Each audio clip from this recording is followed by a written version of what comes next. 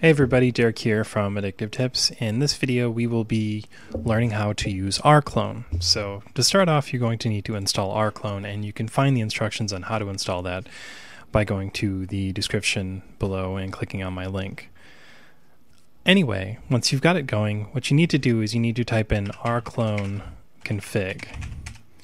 Now, there are a lot of different types of remotes. Now, I have a test one that I just did a couple of minutes ago to test out.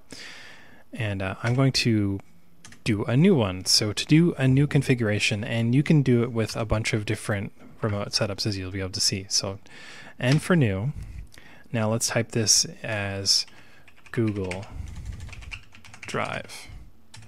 Okay, so I'm going to make this as Google Drive, but if you don't want to use Google Drive, that's okay. You can use a lot of other different options. The reason that I'm going with Google Drive is because this is one of the most used services. In the tutorial, in the written tutorial, I cover how you can use Dropbox. So if you want to learn how to use Dropbox, you can check out my written instructions. But for this example, we're going to be going with the Google Drive experience, the Google Drive setup. So just type in Drive, and that will go with Google Drive, and it's going to ask us to set up a client ID.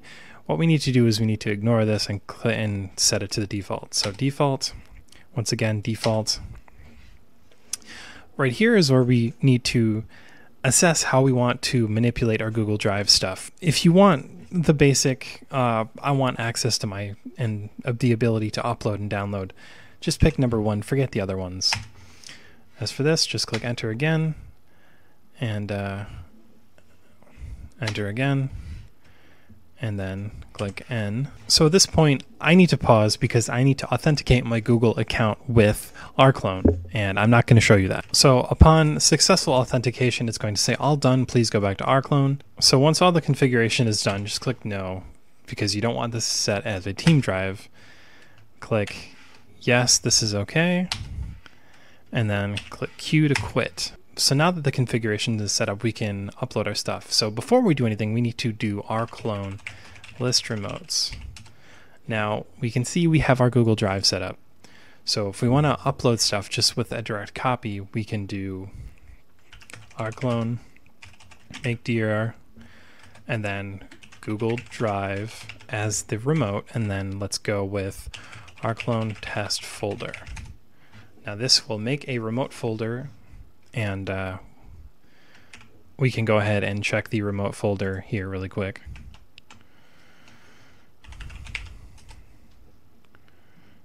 Let me log in really quick.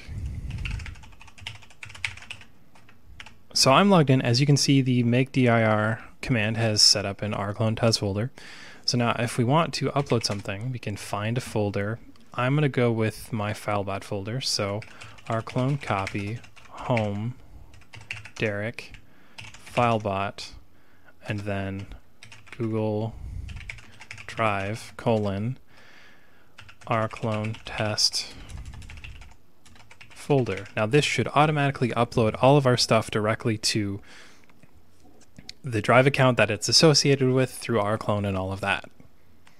Once the file upload is done, we can go to our folder here in Google Drive, and we can see all our stuff is there. Alright, so not only can you upload files to your remote connection through Rclone, you can actually also download files. So for example, if I need to download all of the contents of this folder, or let's say another folder, let's see, MISC. Okay, so if I want to download everything from my MISC folder, what I can do is I can do Rclone sync. Then you start off with the name of the remote connection, which is Google Drive. And if you're using a different remote connection, say Dropbox or whatever, syncing down starts with the name of the connection first, followed by the colon, and then the name of the folder, which is, in my case, for the Google Drive setup here, is the MISC folder. And then if I want to download it to my desktop, specify desktop folder, and then run the Rclone, and it should automatically download. And as you can see, I've got all of my files that were in here, and it works with pretty much any folder. So if we do the Drive folder I showed you, we can download from the Drive folder, and It's pretty easy. It's not a constant sync, so it's not like you can just keep it running in the background where it automatically runs and uploads and downloads. But if you need to interact with a lot of different remote systems, and it especially works well with Google Drive because there is no Google Drive client, you can do it this way. So I hope this video was informative, you guys. Rclone is a really unique tool. It can actually do what it's doing through remote setups like Google Drive or Dropbox or Amazon, and that's how it works. So like I said, guys, I hope you enjoyed this video, and I will see you in the next one.